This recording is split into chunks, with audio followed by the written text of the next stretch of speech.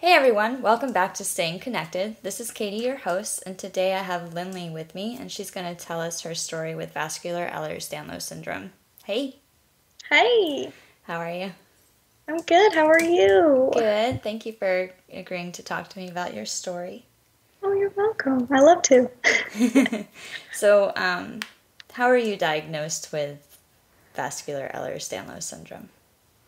So, when I was 19, I had a spontaneous lung collapse. And so I spent 3 days in the hospital. And um, about like a day or so later, they did a miscellaneous test, and I was confirmed for vascular Ehlers Danlos. So, what led them to do that test? My dad had it. And so I did show signs of it. I was born club-footed. I bruise really easily, and I can pop blood vessels by just stepping wrong or whatever. My mom didn't really want to test me since I was kind of a dancer, and she didn't want to know the answer. But when my dad passed, it was kind of let's see, if she does. But we didn't really get into it until the lung collapse. And how old are you now? I'm 21. What caused the lung collapse? We don't know. I did vape when I was a little bit younger. I woke up, I was about to get ready for work. I couldn't catch my breath. I had sternum pains for a few days, and I was like, oh, maybe it's just bad heartburn. And I went to an Access Medical out here, and they did a X-ray for pneumonia because I was coughing. I just sounded awful. And they come back into the room and they're like, we're going to get you an ambulance. You got to go to the emergency room. You're having a pneumothorax. And I'm like, I don't even know what you're saying. I'm not, no. So I called my mom and I was like, will you come get me? I'm having this. And I handed her the phone. And she was like, I'll be there in 10 minutes. Don't get in the ambulance. And I was like, okay, I'll just chill here. What else can I do? So my mom rushed me to the emergency room, and she had all my paperwork. She had my dad's paperwork, and she was like, she's having a pneumothorax. So I got into the room. They did an X-ray, and 90% of my lung was deflated. Wow. So how long was it that you were having these symptoms before you went to the doctor for that? 2-3 days I had chest pains, and I didn't think anything of it. And they're like, yeah, you were using more than one lung in more than 12 hours, or one lung for more than 12 hours. And I was like, oh, okay, cool. Wow. So what did they do to fix that? So they put me on oxygen right away, and then they did kind of an emergency surgery. I remember I'm like, oh my gosh, because I had strep before. My mom thought it was bronchitis. She didn't think anything of it. Mm-hmm. And so I'm just standing there with my mom. I was like, I'm so sorry I didn't take my antibiotics. And she's like, it's okay. This is not what, it's not it. Okay. And I remember going in there, and they had to take my shirt off and everything. I'm just chilling in there with my shorts and my sandals on, and I'm just like, what are they gonna do to me? I don't remember them numbing me or anything. I remember this plastic kind of cover, and then they put this blue cover over me, and I'm turning to my left side because even though I have piercings and tattoos, I don't like looking at stuff. So this guy was then one of the guys, he was like, okay, what's your name? And I told him, and he was like, what do you do? And I was like, I'm a hairstylist. And he was like, oh yeah, where at? And I told him, and he was like, oh my gosh, I drive by there every day. And I was like, oh my gosh. And I remember kind of crying, kind of tears, and I was in and out of it. And then for almost a week, I was in and out of it, but they put a chest tube in. Wow. And they turned it off less than 24 hours. And then they did another X-ray, and I was having another one. So they had the machine on for 2, 3, 4-ish days. Wow. Yeah. What an experience. Oh, it was bad. I really don't remember any. I remember some of it. One of my really good friends, his dad and him made. I was craving chicken spaghetti. I could not eat hospital food anymore. I was like, just make me chicken spaghetti, and they brought me this big old tub of chicken spaghetti, and I ate it for a week. It does not get old. Oh man, I've never had chicken spaghetti. A pound of Velveeta, some chicken, tomatoes. Oh, yeah. I'll send you the recipe. Okay. So they were able to kind of clue in that you might have this because your dad had it, you said. Yes. So tell me more about him. So I was a daddy's girl. We did, oh gosh, we'd take naps every Saturday. He'd get mad if I would get up, and he's like, no, we're taking a nap. And I'm like, oh, that's probably why I like naps so much now. And some things, we did a lot, me, my mom, my brother, and my dad. I never knew kind of what was wrong. He would have trouble. He had a really big scar going from his chest down to almost his hip area. His appendix ruptured. Wow. And I guess he could dislocate his knees getting up off the floor, and he had bleps on his lungs. So if one of them would pop, then his lung would collapse. So what are those? So they're kind of, I want to say sores, but I imagine them just kind of being oh gosh, I'm like blisters or something? Yeah, oh. Yeah, where it's just kind of fluid and yeah, something like that, on the lungs, and if, something happens, or he, coughs, then just kind of would collapse his lung, and I guess he had a hernia surgery and all this other stuff. I didn't, my mom never told me until when I was older and stuff like that. Yeah. So what happened to him? So we went skating. My elementary school, they had the big skate nights, and we would go. Well, my dad, he was getting on the rink and he fell, and he left after that, and my parents were kind of separated, so I saw him, but I didn't. It was weird. I kind of remember that time, but I don't.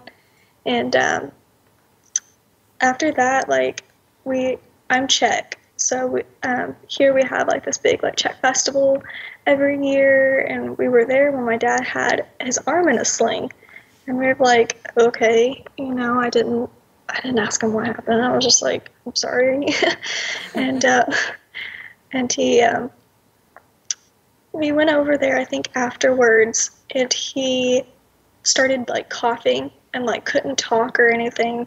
So my mom rushed to pick us up, and I guess he went to the hospital. Well, then they transferred him to another one, and he had a lung collapse, and it was his left one, and they put a chest tube in, and they popped. I guess they went too far. They popped the sac around his heart. They fixed it with emergency surgery, and then a few days later, he had an aneurysm. He went back into emergency surgery, and they pierced his heart. Wow. How old was he, do you know? He was 38. Wow. And how old were you? I was 9. So at what age? You didn't get confirmed then until you were 19. So for those 10 years, you weren't sure whether or not you had this? Yeah. I danced until I was 15, 16, until I had to get a job.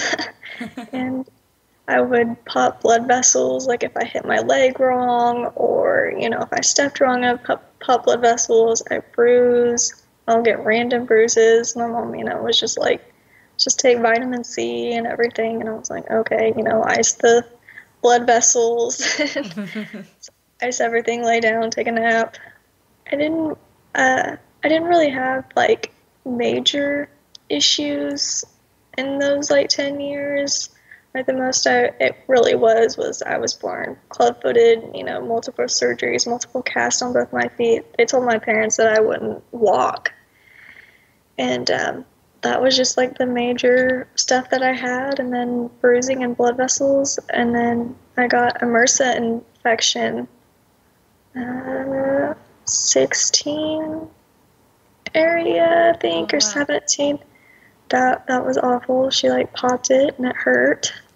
I was like, don't do that.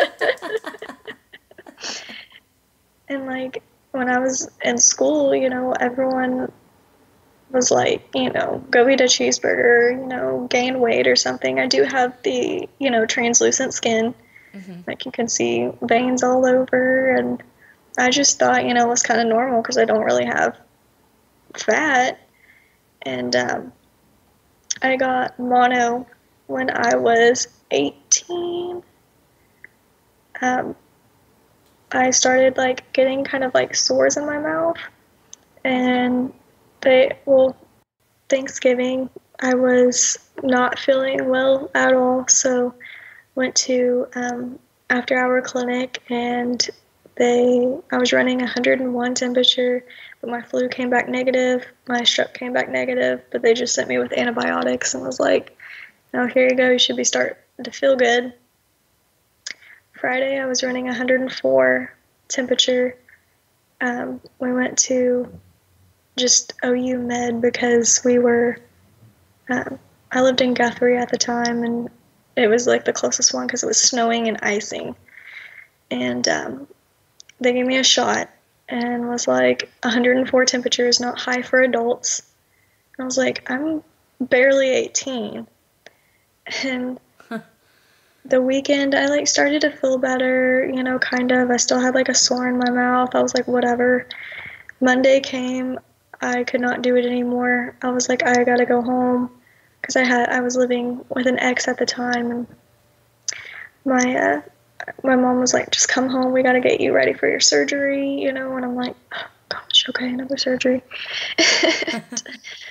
So I went home, I was eating noodles with a little bit of broth. Like, I didn't really eat. I lost 4 pounds in 2 days. Oh. Yeah, I don't have much to lose. So we went to my ENT. He upped my antibiotic dosage and was like, this should help and everything. We're like, okay. Wednesday I couldn't do it. My mom was having me drink my medicine from a medicine cup with a straw. Crush up the pill, put it in water, drink it from a straw. I couldn't do it. I was like, Mom, I can't. And she was like, okay, I'll make another appointment, but this will probably, I'll have to go to the hospital. And I was like, oh gosh, no. Anything but that. Yeah. We got to the hospital ER, they took me back. I was in the ER for probably like 10 hours. I was like dehydrated. Like I was not having it. I was like, just let me sleep and just give me some ice water.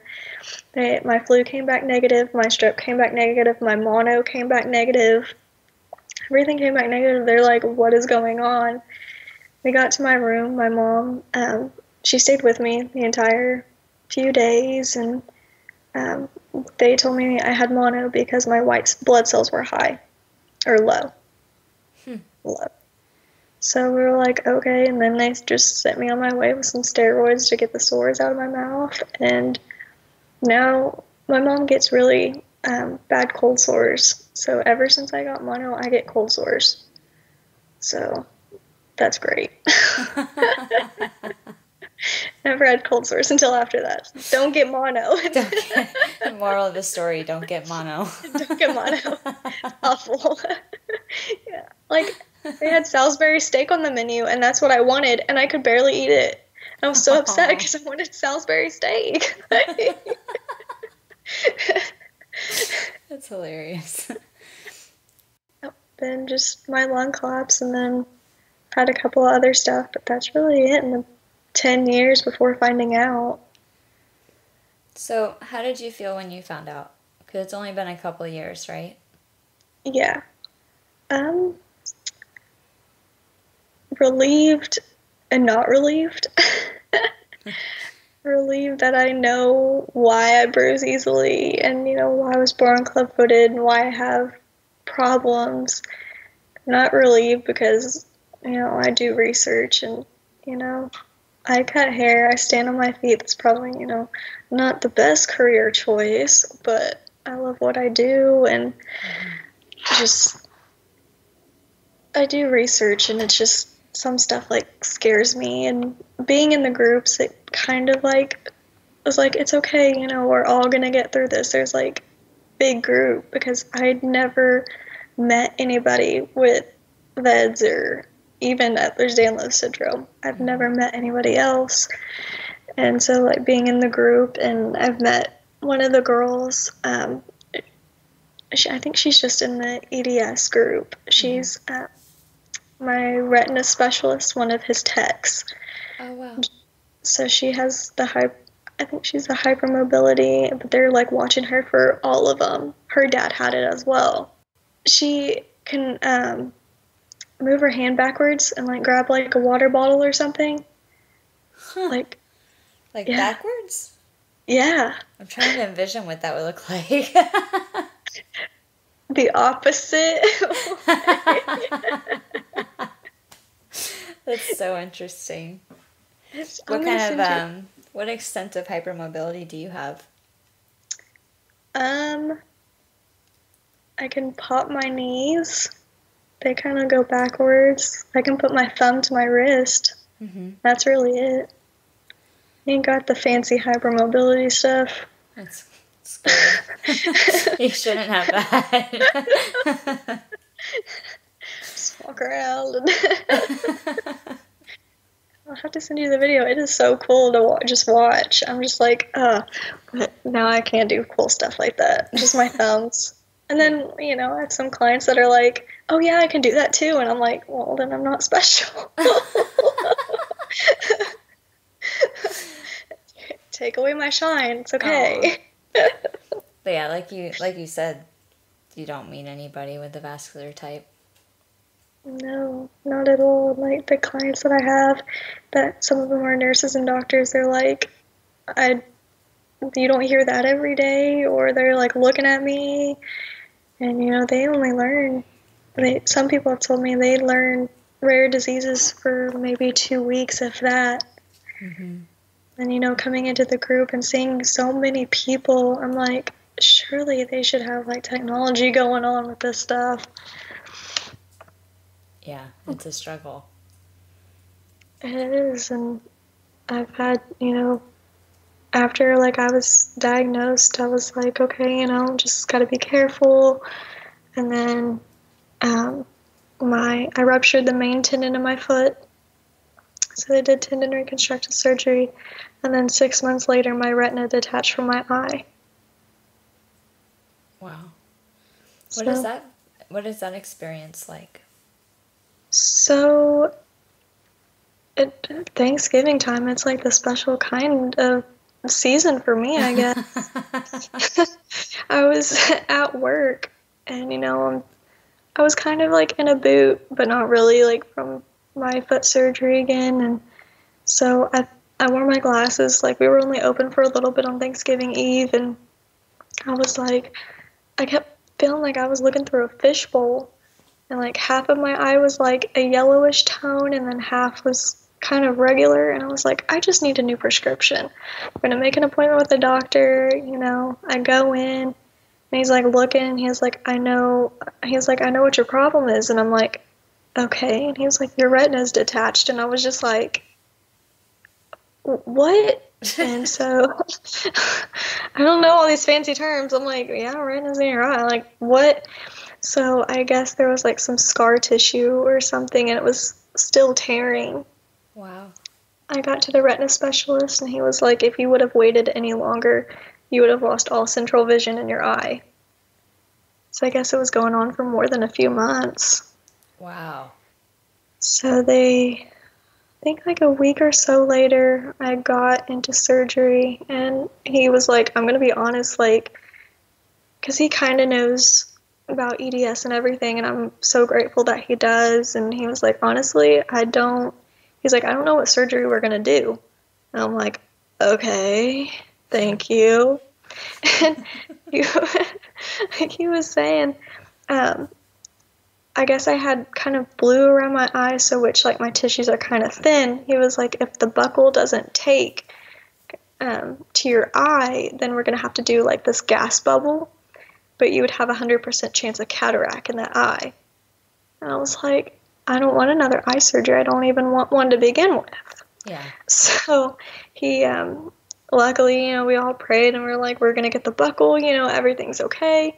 I had to walk myself into, you know, the OR. I had to walk myself. I didn't get rolled in there. She was like, all right, let's go. And I was just like, I want to be rolled in there. But like VIP service. Right? I get to walk in. You know? So I got in there, you know, he's like, everything's going to be okay. And I remember like this tear just kind of came out of one eye. And I remember waking up and I thought, you know, eye surgery, I was going to be in pain. Like I was scared. I was terrified. And I looked like a pirate, you know, I had gauze and stuff around my eye. And so we went back the next day to get my bandages off, and he's like, it looks really good. I guess it only kind of bled a little bit. My eye was really swollen. It just really looked like I had a giant case of pink eye. So I do have a buckle around my eye. It's pretty cool. Like if I like look down, I can like feel the little thing, and people just like look at me, and I'm like, it's cool. But I see, but if I take my contacts or my glasses off, I am like totally almost like everything's blurry in my right eye. So I'm more like I'm nearsighted, I'm farsighted, and I have astigmatism in both eyes. Wow. Yeah, so now my right eye is like 2 times bigger than my left eye, kind of. Like it's just kind of like the buckle kind of like squishes it a little bit. You can't tell the difference like looking at me, but did the buckle, everything is fine and everything's healed. Knock on wood. I haven't had really anything except, you know, I have arthritis in the foot that I had surgery on, but that's okay. Yeah, I have arthritis in my knee too from surgery. Oh, goodness. Do you snap, crackle, pop? Yep. Yeah, it's great. Yep. My boyfriend calls it the zombie walk. Like when I like walk from the bedroom and everything, like my foot kind of, you know, cramps up, my knee, like it's like it just takes me a minute to wake up. So what other things did having this diagnosis change for you? Oh, goodness. Sometimes, you know, I'm thinking, like, you know, am I going to get to do this stuff? Like, I've wanted to do, you know, like, start a family and all that fun stuff, travel the world, maybe not the world, but some of the world. Mm-hmm. Now I kind of just, like, live one day at a time and just, you know, not push my limits.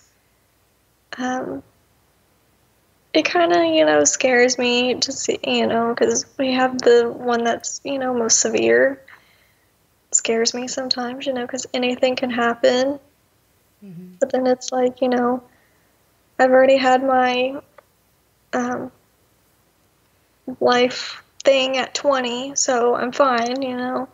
Should be fine for another 20 years. No more stuff falling apart.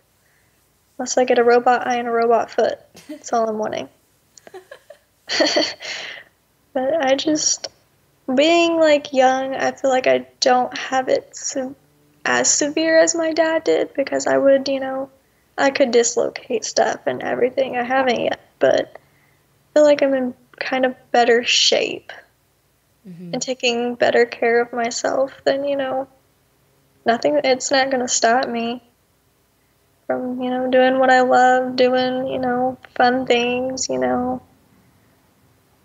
That's It's good. just another kind of bump in the road, I guess. Is there anything else that you want to share with everybody? No, I think I'm good. I just don't let it stop you. I think it might just be a bump in the road. But everything happens for a reason. So, and what doesn't kill you makes you stronger. Yep. All the That's time. that's just a good way to look at it. All right. Well, thank you. And thank you, everybody, for listening. This was Staying Connected. This is a podcast where I talk to people who are diagnosed with Vascular Ehlers Danlos Syndrome about their stories. If you want to listen to more episodes, they come out on the last Sunday of every month. And I will put a link to the episodes in this podcast description. So stay tuned for more episodes, and I'll talk to you soon.